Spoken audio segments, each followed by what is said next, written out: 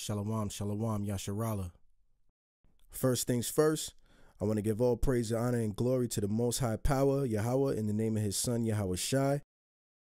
And I want to send love and blessings and peace to all the sincere brothers and sisters out there in the four corners of the earth. This is going to be a short video. I hope it's edifying. The topic is archaeological evidence of the existence of the children of Israel. Now, by no means should any of this have anything to do with your faith, okay? Because our belief and trust on Yahweh is based on faith, not on proof, okay? Paul said what? Faith is the hope for things unseen. So whether I was showing you this or not, it should already be in your spirit to believe and have faith that not only are you God's chosen people, but that he loves you and he's dealing with you in your daily lives if you're doing your best in earnest to keep his laws, statutes, and commandments, okay?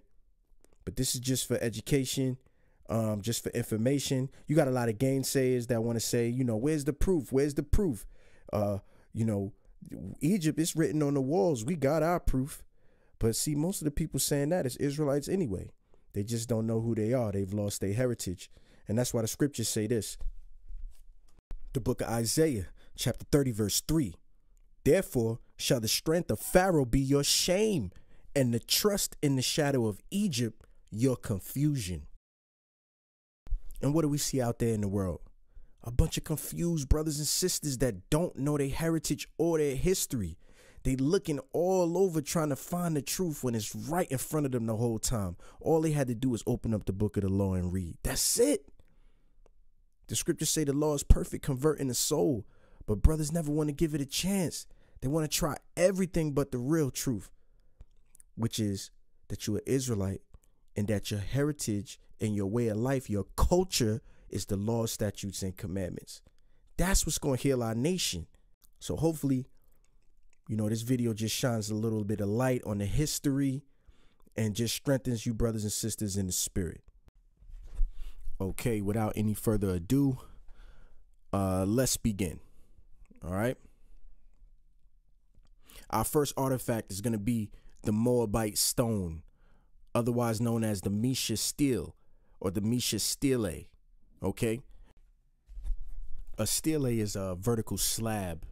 You know, it's like a vertical, small monolith that they used in the past to record certain important events or certain historical moments within a nation's history. You know, whether they won a war, whether they conquered somebody, whether they lost, or there's a famine or a drought, and they would commemorate it with a stele or stele. Okay, so this is the Moabite stone or the Mesha stele. All right, it's in the Louvre Museum in Paris. It's from 840 BCE. So essentially, this is 2,856 years old. If I'm not mistaken, if my calculations are correct. Okay, so why is this object special? Why does it matter? Because it mentions Israel. It mentions the house of David. And it also mentions the proper name of the Most High. All right, let's bring it out. Okay, so on line 1 of the Moabite stone, it says this. It says, I am Mesha, son of Chemosh Gad, king of Moab, the Dibonite. My father reigned over Moab 30 years, and I have reigned after my father. Okay, now, how does this link up with the scriptures? All right, let's turn to 2 Kings 3 and 4. 2 Kings 3 and 4, and it reads, And Mesha, king of Moab, was a sheep master, and rendered unto the king of Israel 100,000 lambs and 100,000 rams with the wool. But it came to pass when Ahab was dead that the king of Moab rebelled against the king of Israel. All right. So now what do we see here? We see that the Moabite stone names their king as Mesha. We see that the Bible in 2 Kings 3 and 4 recognizes King Mesha as the king of Moab. All right. So the Bible and the Moabite stone are linking up right now. Okay, so for the gainsayers that say, man, that history's not real, where's the artifacts, where's the proof? Well, here's another nation's artifact linking up with the Bible, totally unrelated. So as far as comparative research goes, this is a primary source to back up the existence of the reign of King Jehoram, because Jehoram was king. He was the son of Ahab. He was the king during the time of the Moabite stone being created. Okay, and what does he say? He says Mashah was the king of Moab, and he was a sheep master. What does the Moabite stone say? It says, I am Mashah, son of Chemosh Gad, the king of Moab. All right, so there's your first link up. Okay, so next up on the Moabite stone, line 5, it reads, Omri was king of Israel. Ha, see, you can't get around that. The Moabite stone actually mentions Israel. Reading on, it says, and oppressed Moab during many days, and Chemosh was angry with his aggressions. His son succeeded him, and he also said, I will oppress Moab. In my days, he said, let us go, and I will see my desire upon him and his house. And Israel said, I shall destroy it forever. This is on line 5 of the Moabite stone, okay? So what you're seeing here is another nation mentioning how the Israelites were their enemies. And it says Israel twice, okay? So there you go again. Another hardcore, can't get around it artifact mentioning Israel, okay? Now, how does that link up with the scriptures? Let's turn to 2 Kings 3 and 5. Let's go back there. I read that earlier. Let's go back over it and let's see how Moabite stone line 5 links up with 2 Kings 3 and 5. Okay? Most High is amazing. You see how that worked out? Watch this. 2 Kings 3 and 5. Okay? But it came to pass when Ahab was dead that the king of Moab rebelled against the king of Israel.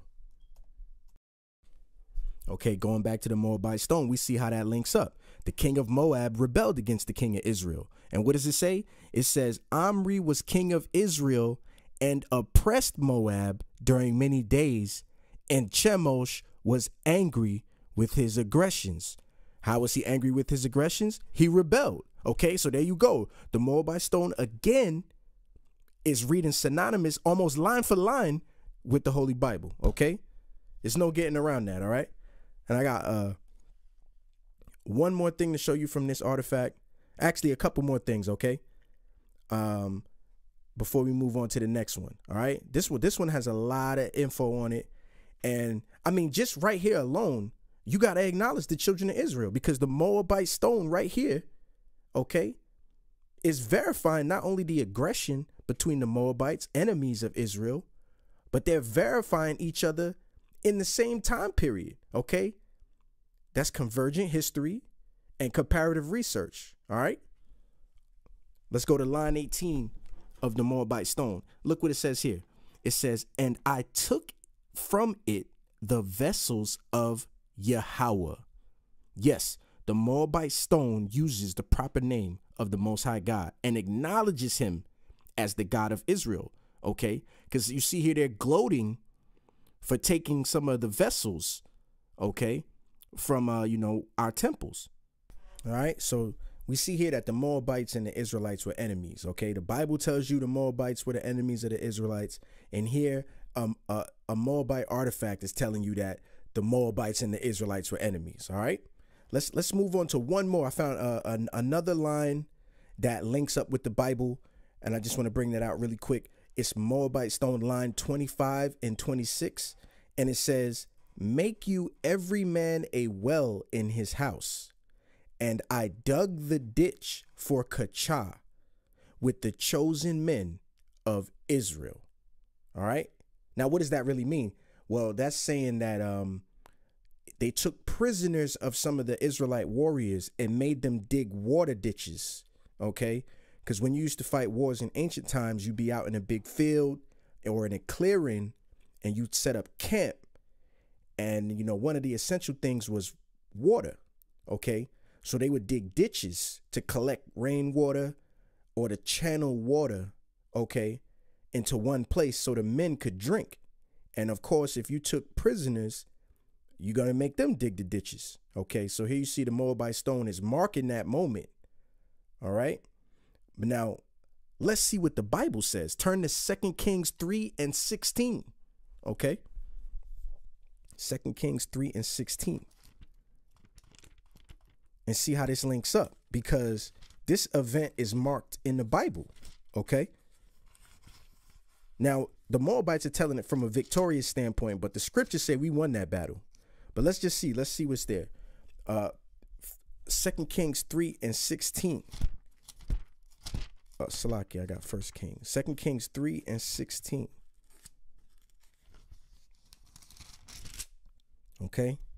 And it reads, and he said, thus saith Yahweh, make this valley full of ditches. For thus saith the Lord, ye shall not see wind, neither shall ye see rain, yet that valley shall be filled with water, that ye may drink, both ye and your cattle and your beasts. Verse 18, and this is but a light thing in the sight of Yahweh. He will deliver the Moabites also into your hand. Okay. So on the Moabite stone, they tried to tell it from the standpoint that they dug those ditches. But we see here the Bible is saying that actually the Israelites, we dug the ditches by the command of the Most High. And he said, it's not going to rain. You're not going to see anything like that. I'm going to fill those ditches with water so that you could drink. But see, on the Moabite stone, they tried to make it as if they dug those ditches and that they forced the Israelites to do it. But see, the point here, it doesn't matter who did it or not. You know, I have faith in the scriptures and in Yahweh, so I know that we did as he commanded. Because as it goes on into verse 24, we see that we smote the Moabites in that land, even into their country. All right, we stomped them out like we're supposed to do. Okay, but the Moabite stone is backing up a biblical story. They're just trying to tell it from their point of view, but you can't get around the fact that they're telling you it happened. Okay, so not only do they verify the children of Israel existing, they verify fighting with the children of Israel, and they even mention the God of the children of Israel. So here's your archaeological evidence right here. Okay, everybody should know about this one. But see, what happens is you have people that say, okay, this has been plagiarized. You can't trust the Moabite stone. We need another source. Okay, you want to gainsay? I got another source. Okay, next up, we have the prisms of Sennacherib. All right. Who's Sennacherib? Sennacherib was the king of Assyria, another enemy of the kingdom of Israel. And he was around during the reign of King Hezekiah. King Hezekiah was one of the, the righteous kings of Israel after Solomon. He was one of the righteous kings. Okay. The Sennacherib prisms are from 689 BC. That's 2,705 years ago. Okay. Ancient artifact. Everybody knows who King Sennacherib is. He was a real person in history. And, there's lots of archaeology that point to him. All right. The Sennacherib prisms are in 3 places because it's 3 of these things. All right. And they're in 3 places. One is in the British Museum. One is in the Oriental Institute of Chicago. And one is in the Israel Museum of Israel. All right. Why is this important? Because it mentions Judah and it also mentions King Hezekiah. Okay. All right. Let's see how. All right. On the Sennacherib prism, you're going to find a big block of text that mentions all these things in basically one large paragraph. I've compiled it here. And let's see what it says. All right. This is off of the Sennacherib's prism. Okay.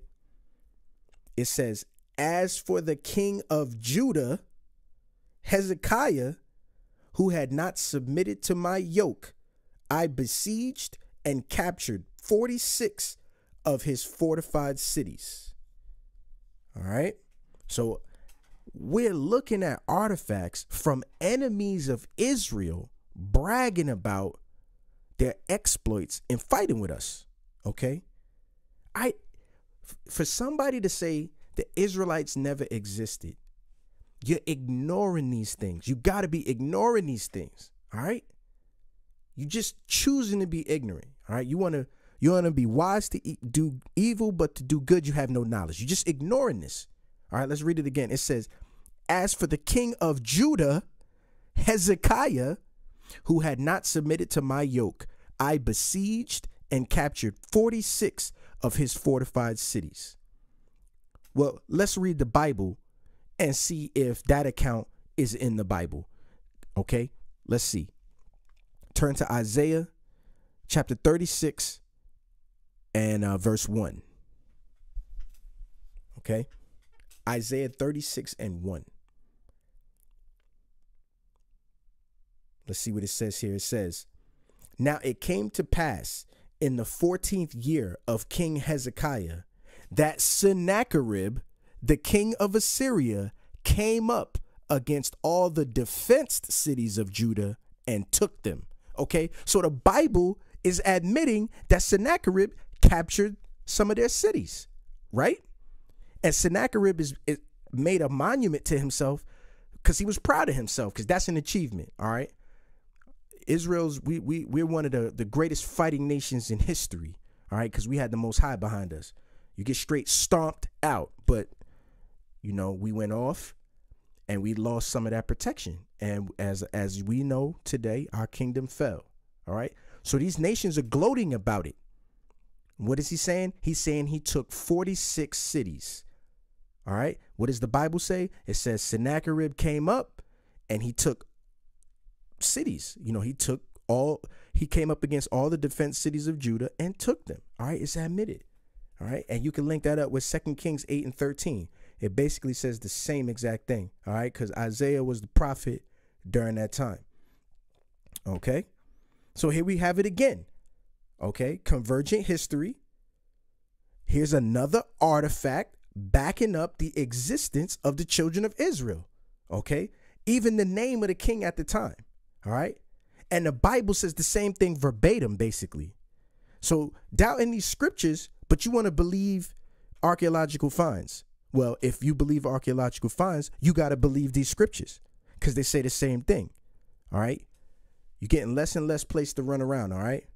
The Bible is the one true book. It's a book of history, laws. OK, history and laws. All right. All that gainsaying's got to stop. Okay, back to this prism. All right. Reading down a little bit. It says what? It says, I shut him up, talking about Hezekiah, like a caged bird in his royal city of Jerusalem. I then constructed a series of fortresses around him and did not allow anyone to come out of the city gates. All right. So what do we have here? All right. We know the Bible says that 185,000 of Sennacherib's men died. Okay. Overnight. They just was dead. The angel of the Lord came and put them all to death. All right. Sennacherib don't mention that. Why would he? All right. But you know what he does admit? He admit that Hezekiah was fenced into his stronghold and he couldn't really get inside. All right. The Bible says the same exact thing. And the Bible also tells you how Sennacherib died. All right. But that's a story for another day. But what you see here is Sennacherib's records written in stone, reading the same as the Bible. Okay. He said he took some cities. The Bible said he came and took some cities. He said he ain't really get inside. He stayed on the outside. The Bible said he stayed on the outside. But see, the Bible goes on to give you more vivid and tell you that 185,000 of his men was put to death overnight. All right. One of the great stories in the history of the children of Israel. Sennacherib, he kind of left that out. All right. The Bible also tells you how Sennacherib dies. So if you want to know all that, you know, open up the Bible and read the scriptures. You know, the answers are inside. Simple as that. Let's move on to the next artifact. Yes, there's more. All right. Next up, we got the Merneptah stele. Merneptah stele. I think I'm saying that correct. This is from 1208 BC. That means this is 3,224 years old. All right. Ancient. It's a granite slab commemorating a victory. All right, that's what pretty much all these items are. When a nation does something great, they want to commemorate it. Where can you find this? This is in the Egyptian Museum in Cairo. Why is it important? Because this is the first recorded mention of Israel in all archaeological records. All right, the first time you see Israel mentioned. Okay, let's have a look at it. All right, it says Merneptah Stele, line 27. It says, conquered is Ascalon, captured is Gezer. Tears are finished. Existing is Israel, the people. Devastated with no seeds is Karu. All right, so there you have it. 3,224 years ago, an Egyptian king made mention of the children of Israel. And we know the Bible tells you that Joseph was over there, and he was a great man in that kingdom. And that's where we waxed mighty. We multiplied exceedingly until, we left with Moses. All right. So here's an Egyptian artifact mentioning the children of Israel, the Merneptah Stele. All right. I'm going to read it again. Conquered is Ascalon, captured is Gezer. Tears are finished. Existing is Israel, the people. Devastated with no seeds is Karu. All right. So there you go. Karu is a Hittite nation. And there's a lot of records about there being a big famine or a big drought that destroyed some of those nations. And Merneptah, he dispatched cereal or like grains to the people that were starving in those lands, victim of that famine. Devastated with no seeds is Karu, meaning they had no crops. They was devastated by the famine. And, Merneptah's Stele marks that moment that Egypt sent, and that's in other archaeological evidence. I don't have it on me, but, I let an Egyptologist prove that Egypt did something good. They sent cereals or grains to this other Canaanite nation, these other Hamitic nations, okay, Kati and Karu. But you see here, it tells you that the children of Israel are existing. And why would they make mention of that? Because we left and they came back into contact with us. Like, yo, the Israelites is out there doing their thing, man. The Most High is still blessing those people, man. So there you go. The Merneptah Stele, the first recorded mention of the children of Israel in the archaeological record, 3,224 years old. Are the Egyptologists telling you about this? All right. I don't think so. Let's move on. I got a couple more for y'all before we get out of here. All right. Couple more for y'all. Okay. Next up, we got the Tel Dan Stele. The Tel Dan Stele. All right. It's a broken piece of basalt, speaking of a victory over the Israelites. Okay. How old is this thing, right? Tel Dan Stele. It's from 870 to 750 BCE, right? It's like rounded off. Let's choose the earliest time. 750 BCE. Let's for argument's sake, let's not make it older. Let's choose the younger time, right? It's still 2,766 years old. Ancient, right? Where can this be found? In the Israel Museum. And why is it important? It speaks of the king of Israel and the house of David. All right. Another one. All right. Let's look at the Tel Dan Stele. Let's break it down. Okay. On lines number 7 of the Tel Dan Stele, of the words that could be recovered, you see riots and thousands of horsemen. I killed Joram, son of Ahab. All right. How does that link up with the Bible? Well, Ahab was a wicked Israelite king. All right. You might remember his wife was Jezebel was Ahab's wife. All right. And his son's name was Joram. Okay. Let's find out that account. Let's turn to 2 Kings 8:28. 2 Kings 8:28. And let's see if this links up. 2 King 8:28. And what does it say? It says, and he went with Joram, the son of Ahab, to the war against Hazael, king of Syria, in Ramoth Gilead, and the Syrians wounded Joram. Okay. Okay. Now, the Bible says that Joram didn't die. But if you think about it now, he had to retreat. It says, and the king Joram went back to be healed in Jezreel of the wounds which the Syrians had given him at Ramah when he fought against Hazael, king of Syria. All right. So what happened there? Imagine the battle. You wounded the guy. He's an important man in the army. He's the king's son, right? You wounded him. He fled. He retreated. Okay. You're going to come back and you're going to tell all your people, yo, we killed the king's son. They took his body back. We seen it, right? So let's read it again. Riots and thousands of horsemen, speaking of the skirmish, I killed Joram, son of Ahab. Okay? And who are we talking about right now? We're talking about the Teledan Stele. Salaki, I didn't mention it before, but this is made for a man called Hazael of Aram Damascus. Okay, and what did you see in 2 Kings 8:28?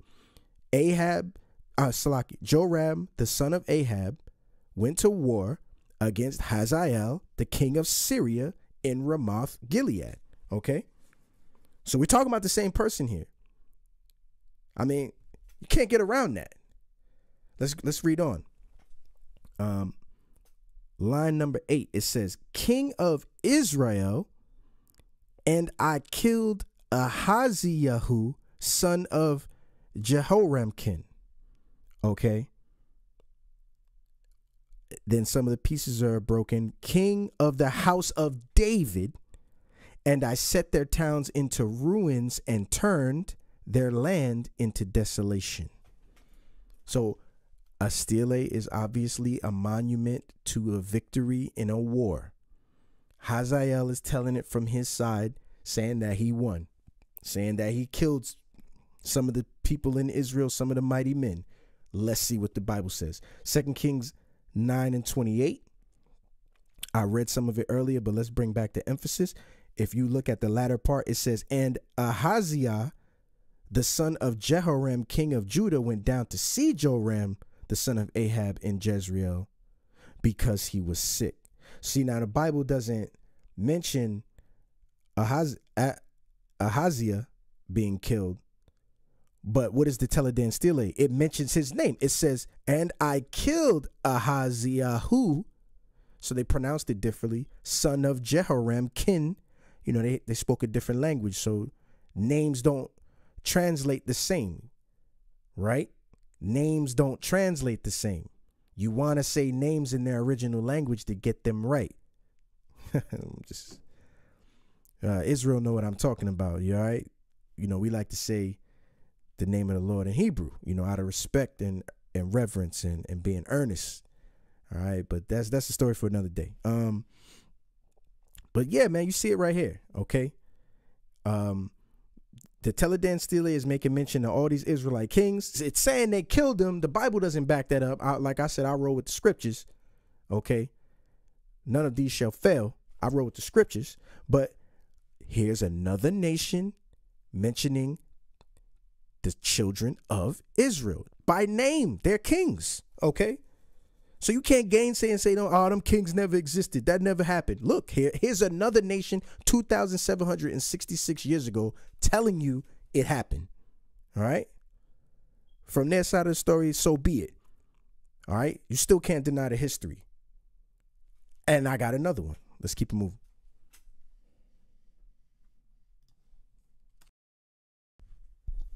All right. Next up, we have the Kirk monoliths. The Kirk monoliths. All right. These are the it's a monolith stele of Shalmaneser III and Ashurnasirpal II. All right. Those names are, you know, those names are kind of hard to pronounce. Shalmaneser kind of rolls off the tongue, but Ashurnasirpal II. All right. It's in the British Museum. It mentions Ahab. Okay. Another mention of Ahab, the king of Israel. All right. It is from 879 BC. That is exactly 2,895 years ago. All right, y'all. Ancient. Okay. Why is this special? Let's see what it says. Okay. The Kirk monoliths, the 5th sentence, it says 700 chariots, 700 cavalry, and 10,000 or 20,000 soldiers belonging to Erhulani of Hamath, 2,000 chariots, and 10,000 soldiers belonging to Ahab the Israelite. Okay? So now, what do we see here? We don't have a biblical account that mentions Ahab giving away 10,000 soldiers and 2,000 chariots. But we do know that Ahab was in he was in cahoots with Damascus, right? And after the battle of Aphek, in alliance with Ben-Hadad against their hereditary enemy Assyria. Okay, so he made alliances with other nations to make them allies. He paid them tribute. So it's not too far out of the realm that he was also paying tribute to Shalmaneser III. Okay, that's not too far out of the realm. So no, we do not have a scripture that backs this up. But since the gainsayers don't believe in the scriptures anyway, we got the artifact itself mentioning Ahab and the Israelites. All right, 10,000 soldiers belonging to Ahab the Israelite. Okay, how old is this thing? 2,895 years old. So Ahab was wicked anyway. So all of his back dealings, that he probably did it off the books and they wasn't recorded anyway. But guess what? This other nation, they backed it up. They mentioned it. They're saying that Ahab existed. They're saying that he was an Israelite 3,000 years ago, y'all. Basically 3,000 years ago. All right. About 100 years, 2,900 years ago. Okay. So stop the gainsaying. All right. The artifacts are out there. All right. Y'all just wasn't looking hard enough because, hey, that's why the Most High, he raises up his men to do this scholarship and do this work and take pleasure in it to bring glory to his name. Okay. All right. We almost done, y'all. We almost done. I got a couple more and then we out of here. Okay. The next one I have is the Nimrud tablet. The Nimrud tablet. Okay. This is the first archaeological mention of the name Judah anywhere. Okay. This is from 733 BC. That makes it 2,749 years old. Okay. It's a tablet describing the first 17 years of Tiglath-Pileser III's reign. Okay. This can be found in the British Museum. All right. Remember that name, Tiglath-Pileser III. Okay. Let's see what this says. See, this thing was damaged badly, as our most ancient artifacts. But there's a huge paragraph naming different kings in different cities, okay, of where Nimrud, or where Tiglath, he was receiving tributes. Okay, so in the past, kings would honor themselves like, okay, all these nations paying me tribute. And the Bible tells you that. The Bible tells you all the nations who paid King Solomon tribute. Okay. It says they was bringing him gold on boats and concubines and all types of linen and incense and everything. All types of tribute. Anybody who came to see him. Okay, so that's a kingly decree. You got to bring a tribute when you come into his land. So this man has a tablet set up that's talking about all the different tributes he received. But see, looking on there, let's see what it says. It says, Jehoahaz of the land of Judah. Okay. It names a king Quas Malaka of the land of Edom. Okay, now you see it's really badly damaged. You couldn't really make it out. But what does it say? It says gold, silver, tin, iron, lead, multicolored garments, linen garments, the garments of the land, red, purple wool, all kinds of costly articles, produce of the sea and dry land, commodities of their lands, royal treasures, horses and mules broken to the yoke. These is all the types of things that you, when you pay tribute, you would give to the king, because he could use that in his kingdom. All right. Some of it was just for the king. Other things was for his kingdom. All right. So that's what this tablet is. It's marking the tributes. And what does it say? It says Jehoahaz of the land of Judah paid him tribute also. And it mentions gold and silver. Well, let's see where that links up with the Bible. Turn to 2 Kings 16. Okay. 2 Kings chapter 16, verses 7 and 8. Now, this tablet says King Jehoahaz. But now remember. That's English, Jehoahaz. There's no Yah-E. There's Salaki. There's no J or E. All right. So it would have been Ahaz. Okay. But they put the Jeho in front. Why? Because they knew the God of the children of Israel. It's Yahweh. All right. So in English, they transliterated to Jehoahaz, but it's really Yahwehaz if they was trying to say it properly to the best of their ability. So it would be Ahaz, but we call him Yahwehaz because they named him by the God he served, or the God of his people. Okay.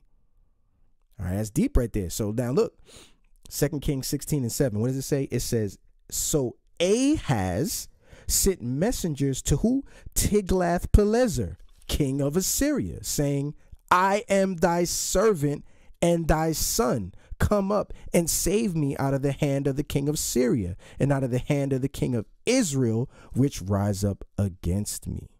So this is during the time where the kingdom was split, and the king of Israel and the king of Judah would war against each other. All right. The northern and southern kingdom would have, like a cold war against each other. Okay. So what did Ahaz do? He was reaching out to Tiglath-Pileser to give him some military strength in fighting with the king of Israel. Reading on, what does it say? In verse 8, it says, and Ahaz took the silver and gold that was found in the house of the Most High and in the treasures of the king's house, and sent it for a present to the king of Assyria. Talking about Tiglath-Pileser III. And that was wicked to do. Why would you give the honorable things of God to another nation's king? But that's what we was dealing with at that time when the kingdom was split and we was going through all those issues. But as you see on the Nimrod tablet, it says Jehoahaz of the land of Judah, Quasmalak of the land of Edom. And what does it go on to say? Gold and silver. What does the Bible say? He sent silver and gold. All right. Come on, y'all. Don't be simple. That's the same account. All right. So now you have this ancient artifact backing up a biblical event 2,749 years ago. OK, the Bible and this artifact is on point with each other, y'all. So when people asking for artifacts for proof, we need some type of proof.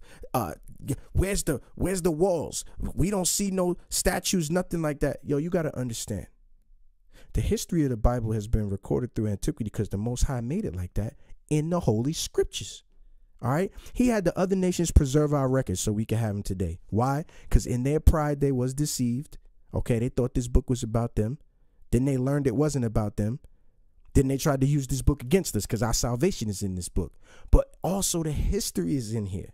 All right. The Bible got everything in here. That's why I believe this book. And now you're seeing that there's archaeology out there that's backing up everything this book says.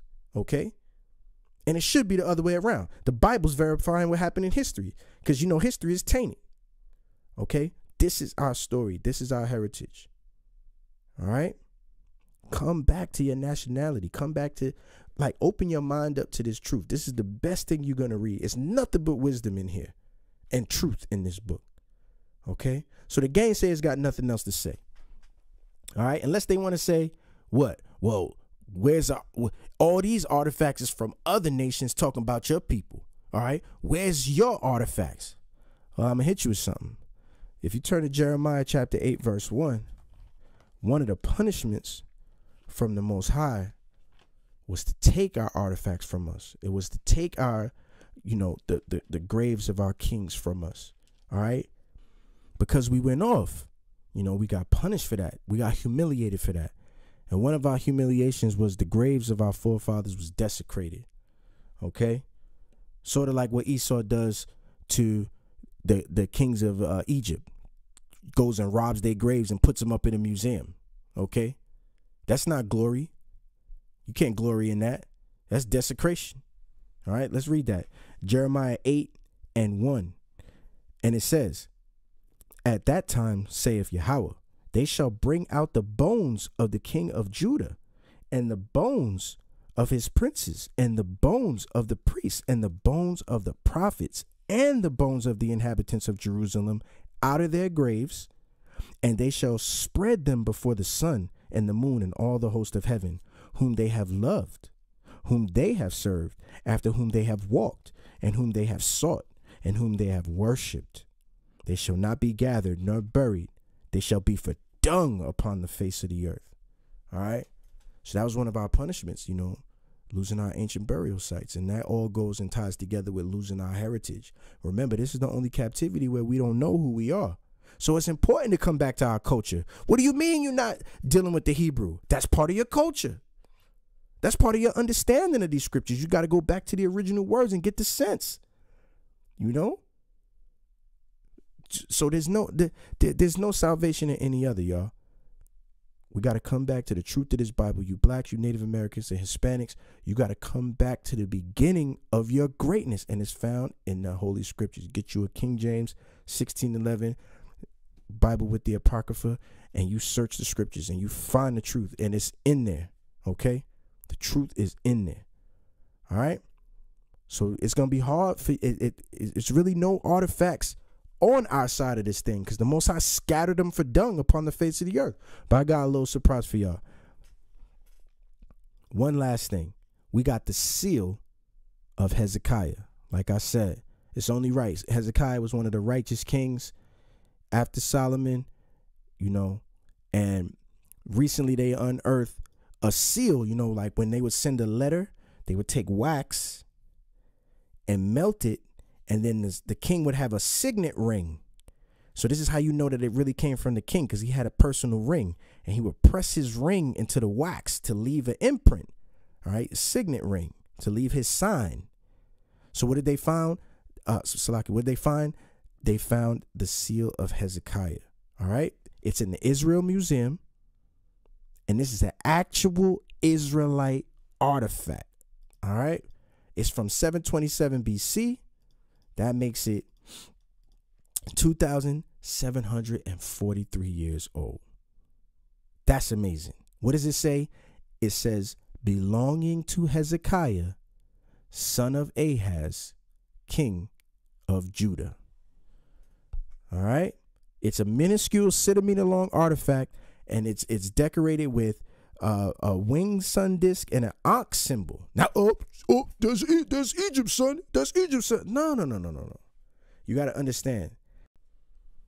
The kings of Israel were well known in the land. Okay. It says that King Solomon had Egyptian kings offer him treasure cities. Okay. And daughters. Okay. So this is obviously an artifact from Hezekiah to Egypt. Okay. He just put his seal on it, and that was proof that it was from the king to the king of Egypt, right? All right, so don't try to gainsay. All right, don't get simple. All right, that was done all through the history. Okay, so this is a true to life Israelite artifact, the seal of Hezekiah. Okay, all right, that's it, y'all. I don't really have much else except for, just to tell you, just come back to your nationality. Come back to this truth, y'all. All right. Study the scriptures. It's a glorious thing and an honorable thing, to be a scholar for the Most High. So, know the truth. Get your precepts right. Don't let them come and gainsay and try to tell you that you're not an Israelite and that your greatness never existed. Have that knowledge. So I hope this helped, and I hope this added to building up your spirit. And with that, I'm gonna say shalom.